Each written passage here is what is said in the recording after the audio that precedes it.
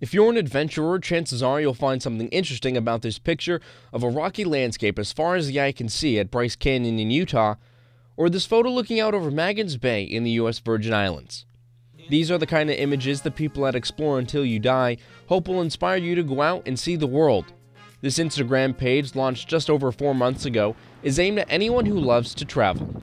Company founder Mitch Watson was only 14 years old when his aunt was diagnosed with Lou Gehrig's disease, or ALS. Once she started to show signs of deterioration, Watson's uncle set out to show his Colombian wife the green forested valleys to the rocky snow-capped mountains within the 12,000 plus miles of U.S. coastline. Watson said in a company description via Facebook that his uncle was her guardian angel and the true inspiration for this company. To me, it's a lifestyle that my uncle kind of created and gave me the vision to make. What Mitch made was a brand that promotes living life to the fullest and sharing adventure stories using video techniques to help advertise other companies as well as travel in general.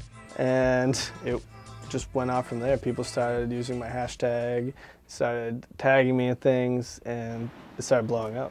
It didn't really hit me until other opportunities started popping up.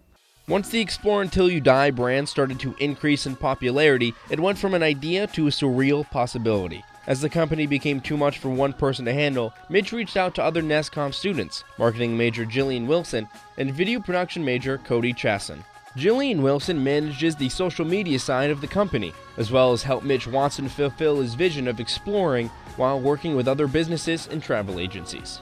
So it's almost like an advertising partnership. We'll do a video for them and we'll post their video on our Instagram and Facebook accounts in return to them sharing what we post. Cody Chasson is creating video content. Chasson has been working closely with Mitch to convey the company message as well as the quality of its video production.